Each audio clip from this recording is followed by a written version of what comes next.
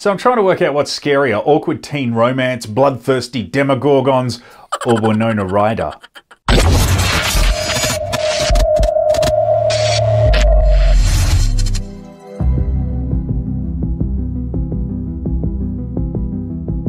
The introduction of Stranger Things in 2016 presented us with something that was derivative, yet fresh. It was very confusing. Stranger Things Season 2 was more of the same, but dragged in places before coming to a huge climax. The show succeeded in capturing something a lot of us had missed from our childhood, and it was shameless in directing nods towards many influences from that era. That's what made it so good. It's been well over a year and a half since we binged the second season, and since then, many pop culture commentators and critics have heralded the end of the 80s nostalgia trend. And they are wrong.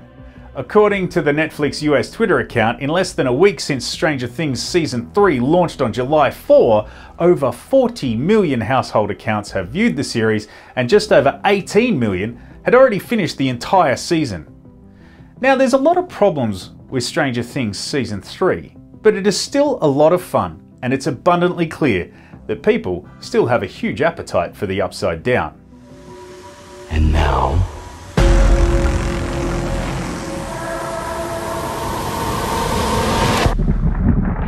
you are going to have to let us stay. It's not opened without a smidgen of controversy either. The anti-tobacco use group Truth Initiative released a study about on-screen tobacco usage and called Stranger Things out, revealing that every single episode included tobacco consumption. Netflix replied by saying that they recognised that smoking was harmful, and from now on all projects with ratings of PG-13 and below will be tobacco-free, except for reasons of historical or factual accuracy. For programs with higher ratings, it won't happen unless it's essential to the creative vision of the artist or character defining, along with the other crap about facts and history. So what does that mean? Probably nothing for Stranger Things. While cigarette cameos might be the last and only means for big tobacco to push their products, I wouldn't say that the portrayal of smoking is in any way appealing.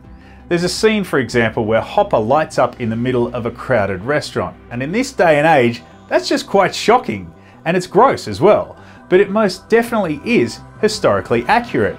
People smoked everywhere in the 80s, restaurants, planes, shopping centres, you name it. It was nothing to see a couple of parents munching durries in the car with all the windows up and a couple of kids who didn't have a choice in the back hurtling down the freeway, taking valuable years off their lives. We've come a long way since then, so please spare us the nanny state bullshit. David, you had to smoke so much on the show. Well, I mean, I'm not referencing. I love it so much. But like, I don't understand how like you do not pass out. I could not do that. I needed a cigarette between every take too. No. Set in 1985, in the real world, the Duffer Brothers would be celebrating their first birthday. The show picks up 1 year after the events of Season 2. The new Starcourt Mall is the place to be in Hawkins, Indiana. Ahoy! Ahoy! Ahoy! Starcourt Mall is one of the finest shopping facilities in America and beyond. So come on down. Eleven and Mike have become an item, and their teenage romance is blossoming, much to Sheriff Hopper's dismay. Little Will is now taller than his mother and has developed some sixth sense for bad stuff from the Upside Down. Dustin is back from summer science camp, still as annoying as ever. Lucas still seems to be the voice of reason among the boys. Billy, the lifeguard at the local pool, is the object of all the ladies' affection. Nancy is working for a bunch of misogynists at the local newspaper and gets a hot tip about a strange event involving rodents. Something is stirring at the steel mill, and the boys pick up a mysterious Russian transmission. And away we go. All your favourites are back. Most of them have gone through significant growth spurts since Season 2 and are now in that awkward pubescent phase, particularly Finn Wolfhard, who plays Mike.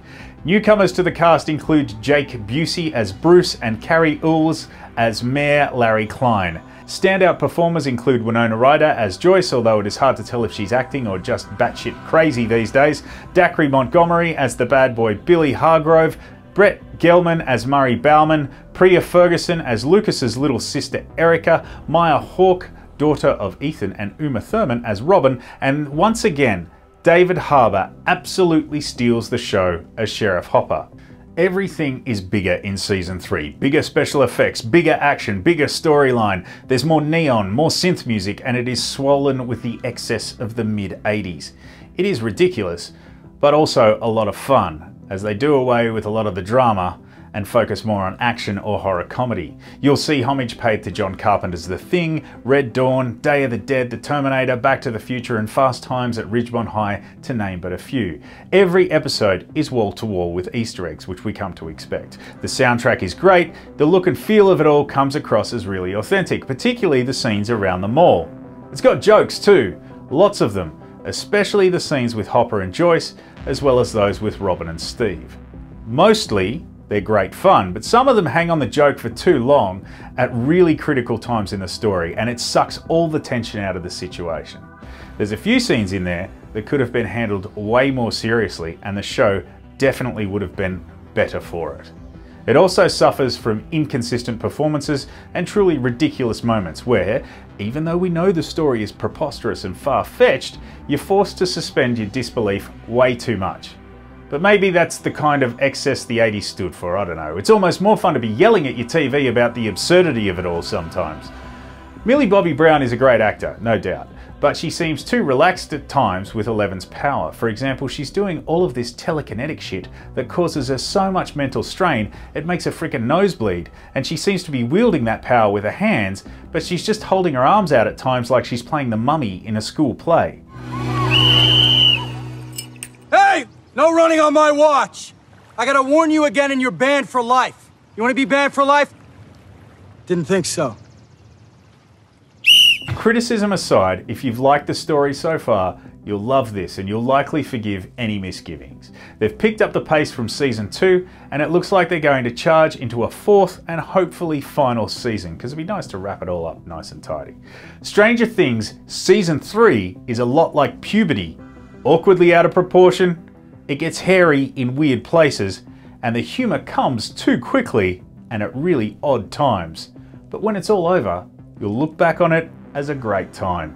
3.5 out of 5. No matter what happens, we have to stop him.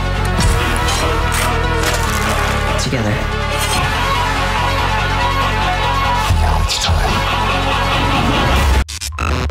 Drop me a like, hit subscribe, please tell me what you think, and for more straight shooting reviews head on over to thewatchmen.com.au.